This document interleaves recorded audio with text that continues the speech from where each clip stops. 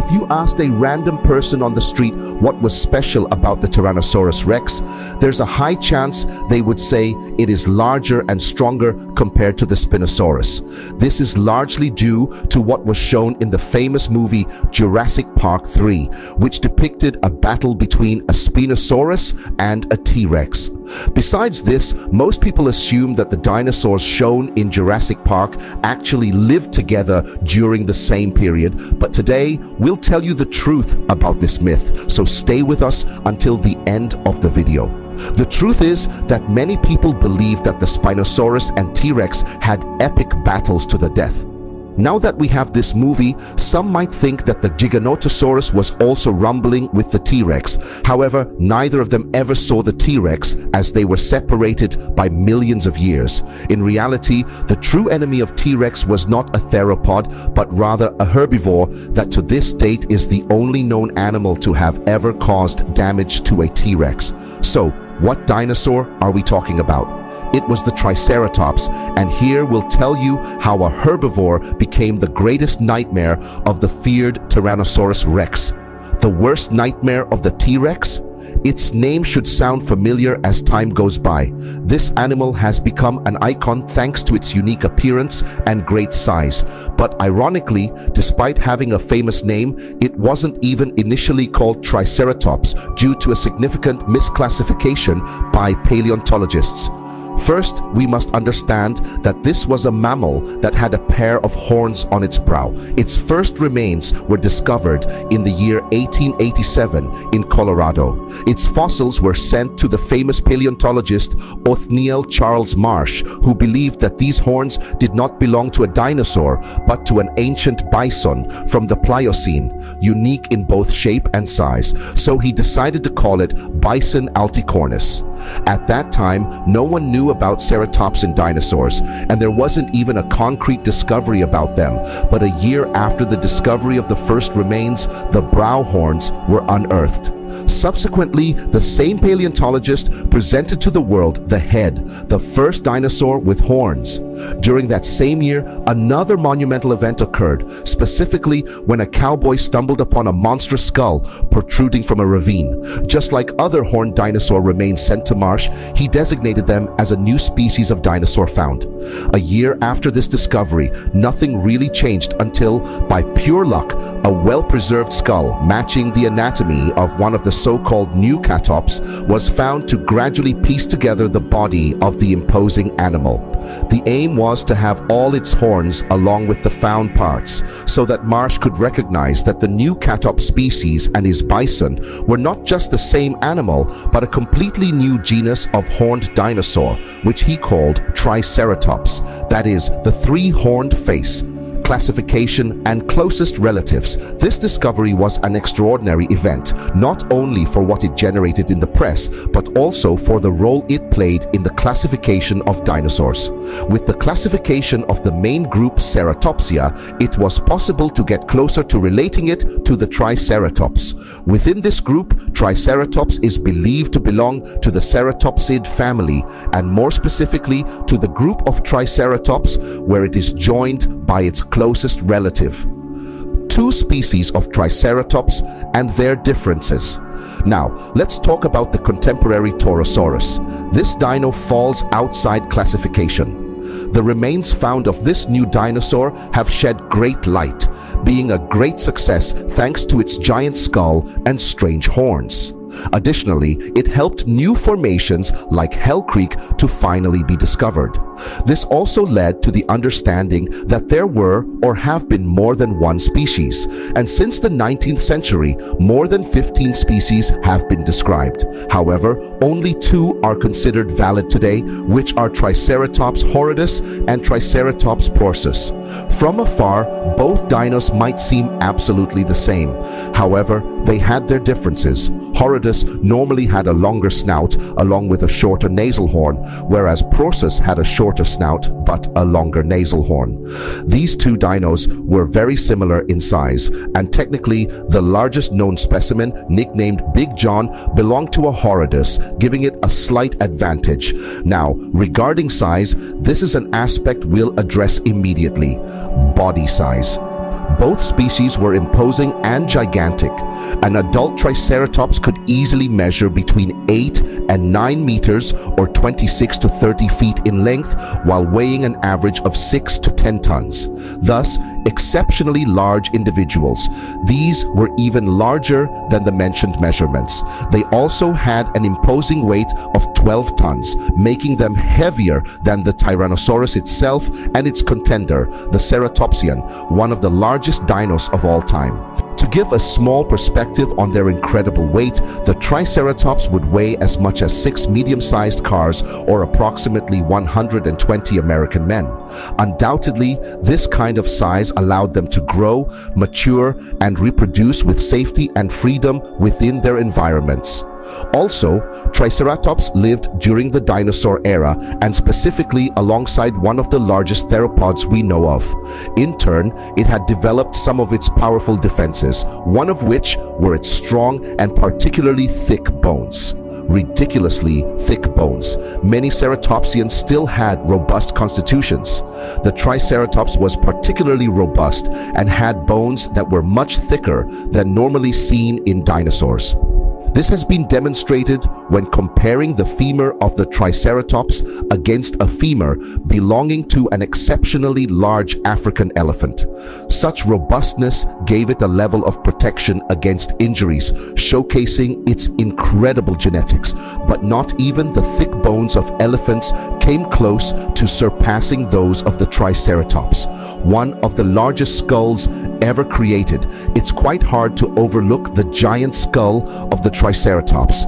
This dino had an enormous head that could represent more than a third of the total length of the specimen, with the largest skull recorded measuring 2.5 meters or 8.2 feet in length, making them the largest skulls that any terrestrial animal could have. If you are enjoying the video, support us with your like. This helps us bring more quality content like this. Subscribe to our channel and activate the notification bell. How did it use its head? The reason why its head was so large was due to an expanded frill at the top of its skull, which probably had a multifunctional role. During their courtship displays in the mating process, it could have been colored. Also, as a means of defense, it could have had enormous horns as a defense against large predators. A curious part of its body called the lamar, a type of special bone known to heal quickly once damaged and has the ability to regrow in a short period. The size of its torso might have also influenced preventing attacks from predators or rivals, which could have acted as a form of intimidation. Giant, deadly horns. But if the aforementioned ornament failed, the Triceratops had one more trick up its sleeve to defeat its aggressors, its legendary horns. These weapons need no introduction, as they are the signature of the Triceratops, being a notable characteristic in its genetics. It is greatly attributed to its fierce reputation, and rightly so, considering that the 3 horns were exceptionally long and pointed, situated above its eyes. Its horns measured up to 3.77 feet or 1.15 meters in length. Also, most paleontologists have reached a consensus that these measures approach the reality of the diameter of its horns. The horns of the Triceratops were covered with keratin sheaths as seen in modern mammals, implying that they were actually even larger during certain periods of the year. Numerous ideas about the function of these horns have been mentioned, but the most popular theory is that they were mainly used to fight T-Rex. The Triceratops led a violent lifestyle. Not everything is clear. There is an intense debate about the aggressiveness of the Triceratops. A typically more accepted hypothesis is that the horns were primarily designed for battle, but not battle against theropods, rather against dinos of its own species. Such a challenge would have been wild, with Triceratops charging at high speeds and fighting with their horns, risking life or death. It is most likely that intertwined fights occurred, disputing mating rights or territory.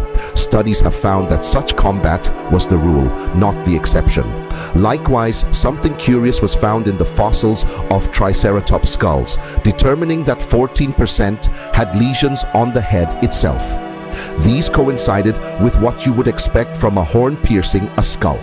Even the most famous specimen of the Triceratops, Big John, could not escape the brutal lifestyle these ceratopsians faced day after day. Its skull had a massive hole in the front, believed to come from a rival, which probably also ended up killing it in battle, until it died from an infection in its wound shortly after having triumphed. Despite being depicted as cold herbivores, the Triceratops could be quite fierce with their horns, and along with their strength and size, they were a dominant and tough species in the Cretaceous. The only animal ever confirmed to have fought against the T-Rex now, these dinosaurs generally used their weapons and defenses against their only known, the most feared predator, the Tyrannosaurus Rex.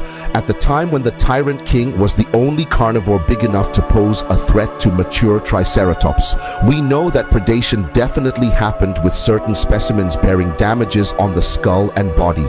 Such marks could not come from a Rex tooth. However, unlike what most people probably believe, the battles between these two were not always one-sided. The Triceratops remains the only dinosaur or animal known to have had the capacity to seriously injure a T-Rex thanks to the meticulous study of fossil remains. The clearest case of this is a curious fossil where the extraordinary specimen, consisting of a juvenile T-Rex and an adult, was found tangled to death with a Triceratops. It is believed that the two killed each other at the same time, but other archaeologists believe they died from external forces. Regardless, they both struck each other violently. Nonetheless, the T-Rex actually has most of the damage, as most of its teeth were broken, the finger and skull found cracked, while the Triceratops had fractures in its jaw with some broken teeth. The Tyrannosaurus was so damaged that it surprised archaeologists. Additionally, some speculate claiming that it was the Triceratops who had been the attacker. Although the nature of the Triceratops is more peaceful and inclined to defense, the debate about who attacked first would be quite interesting. The truth is that this dino had enough strength, cunning, and ability to face the feared T-Rex, reaching the point of being able to take it down. A disturbing mouth. Its own genetics make it even more terrifying when you take a look at its mouth. Now, the Triceratops was a herbivore, so it didn't have monstrous sharp teeth, but it did have a disconcerting number of teeth in general, like many other herbivorous dinosaurs. The teeth were smaller and arranged in its jaw, allowing it to cut through tough vegetation. An adult could have more than 800 teeth, more than 25 times the number of teeth we humans have. The Triceratops also had a beak that helped in its feeding, being useful for shredding its food and tearing leaves when it was about to eat. The most successful dinosaur that ever existed, its strength and power were reflected in its absolute dominance within its ecosystem. This would be the most abundant animal of its time, representing no less than 69% of the total dinosaurs. The population within certain study sites could be lower, where in total the Triceratops represented 40% of all skeletons. Thus, it is considered one of the most common dinosaurs found worldwide, a sign that this species truly flourished during the late Cretaceous.